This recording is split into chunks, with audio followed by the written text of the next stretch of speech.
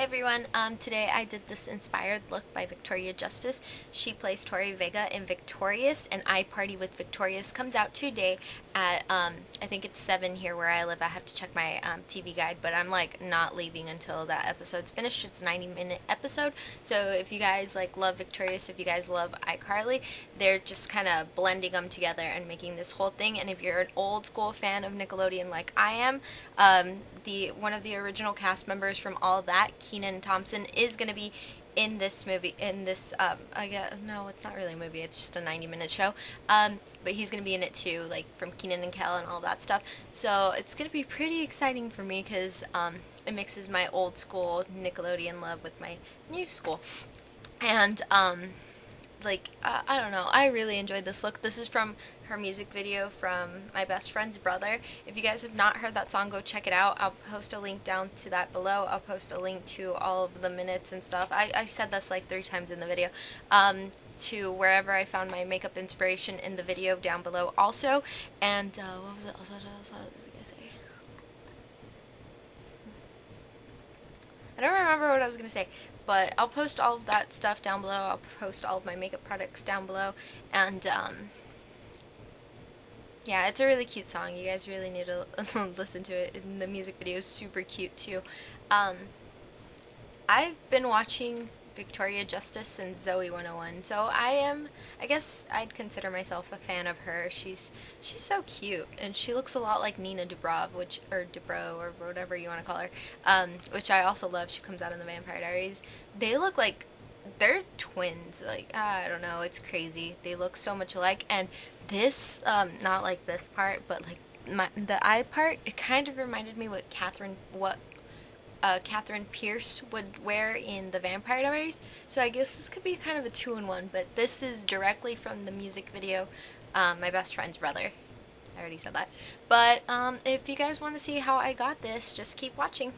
Bye. Okie dokie. So the first thing we want to do is take our Painterly paint pot, or whatever.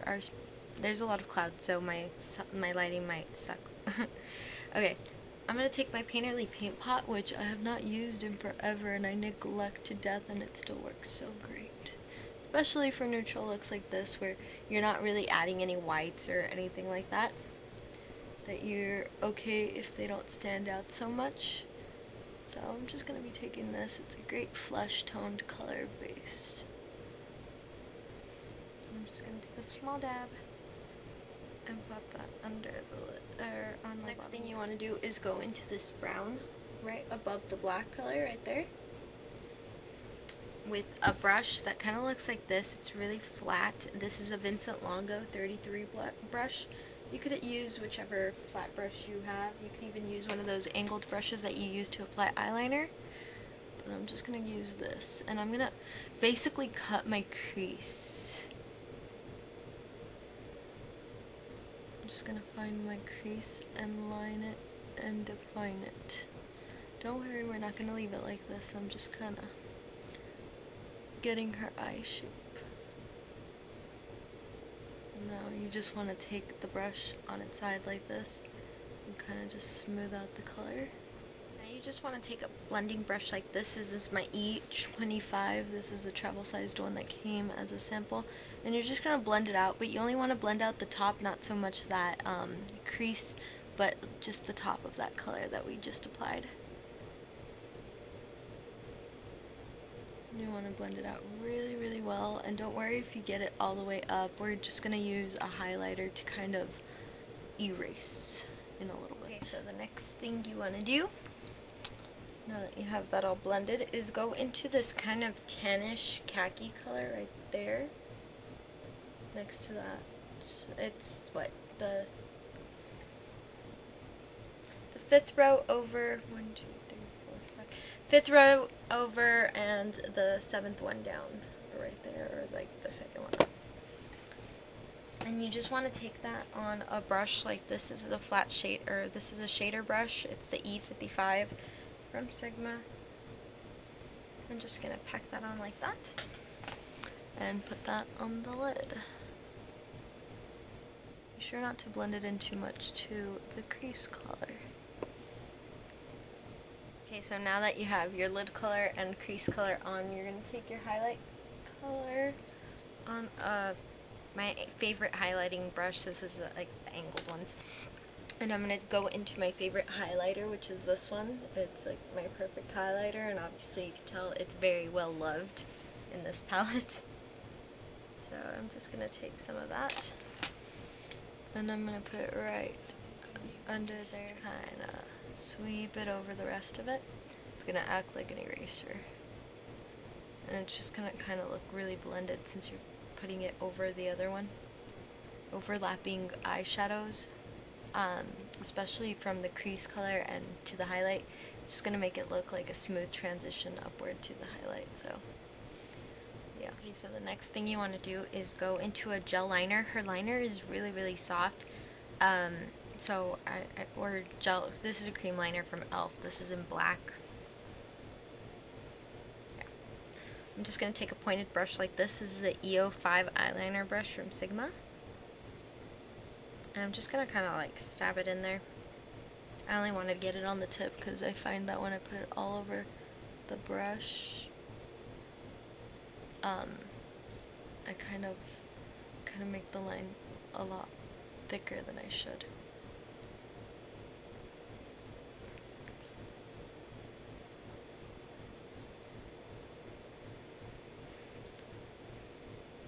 I'm gonna do it really thin. Okay, so now that you have your gel or cream liner on, you're gonna go into an angled brush like this. This is the Sigma E65, and then just go into any matte black you might have. I'm just gonna use the one right there, right under the brown that we used for the crease. Tap off the excess. You really don't want that much. And just kind of pat it right over that black liner. And it's just going to make it even softer.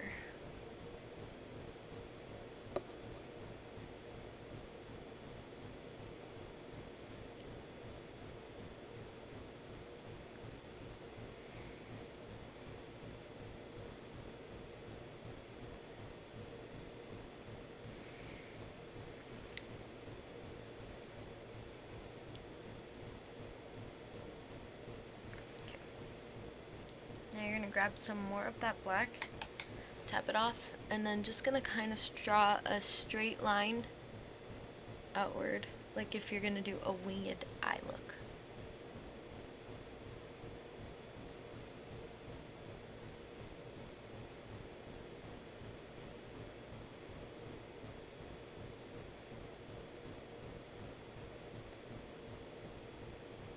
And then just kind of start working that into the crease.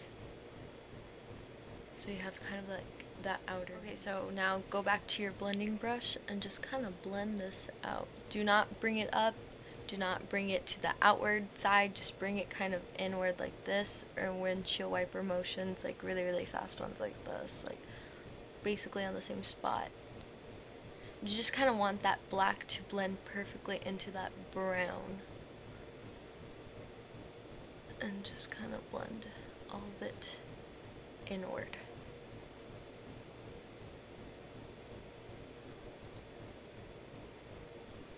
You don't want this to be too dark. This is pretty wearable considering that we are using black and dark brown.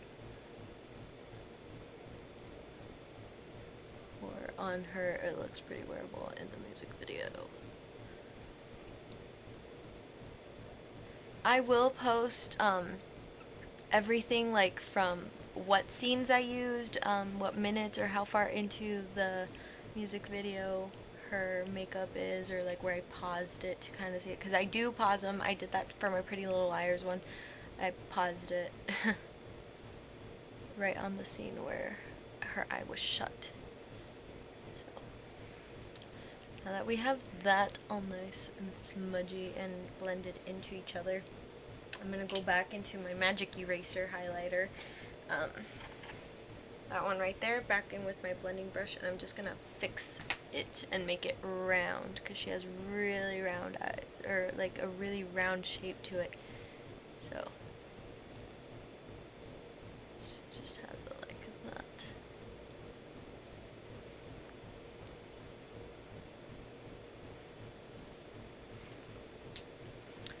back in and blend.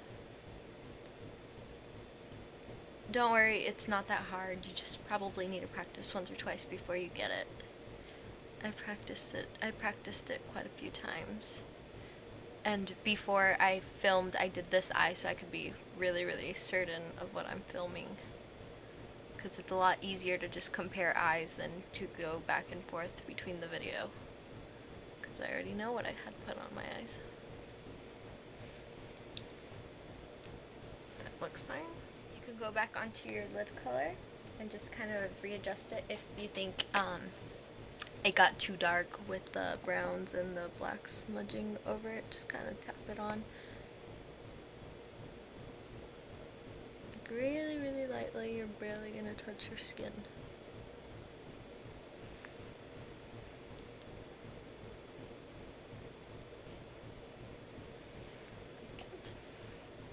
Just kind of sweep it over a couple of times like that.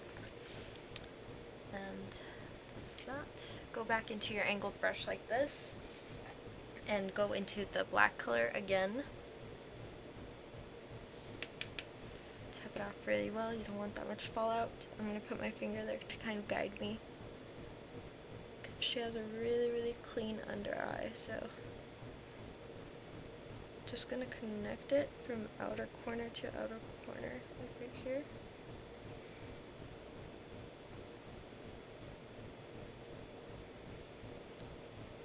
Don't poke your eye.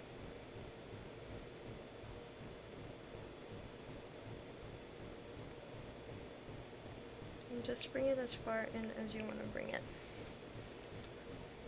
Bring it in pretty far.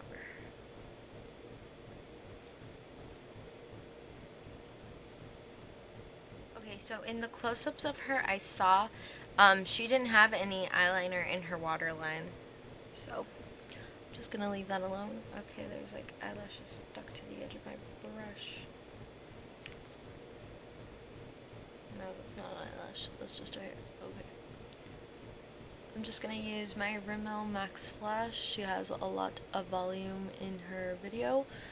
She probably even has some falsies, some really, really natural falsies. So if you do have some that look really natural on you, I'd probably pull those out. But I'm just gonna use mascara.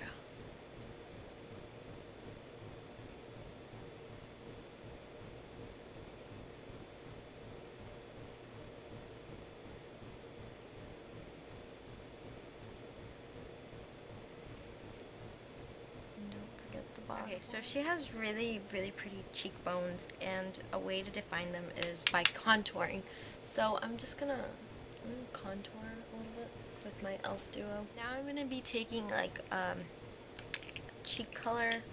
I'm gonna be taking this Merele Norman one. This is Pink Voile, whatever it is. It's just a sample, and this gives me the illusion of barely there blush, but it still gives me color, and I'm just gonna dab it on right there.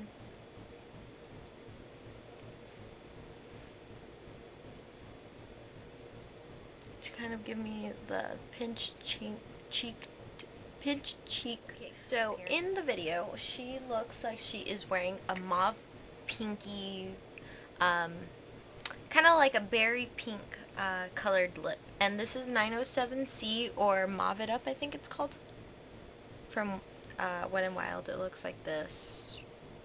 The only thing that sucks is that when you pull it out, you have to be careful, and when you put it back in, so I just kind of like take it out really quickly.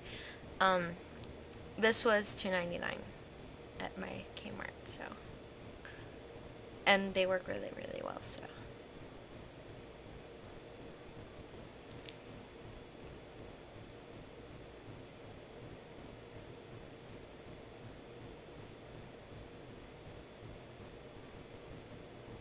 I'm just going to take my finger and blend all of the color out,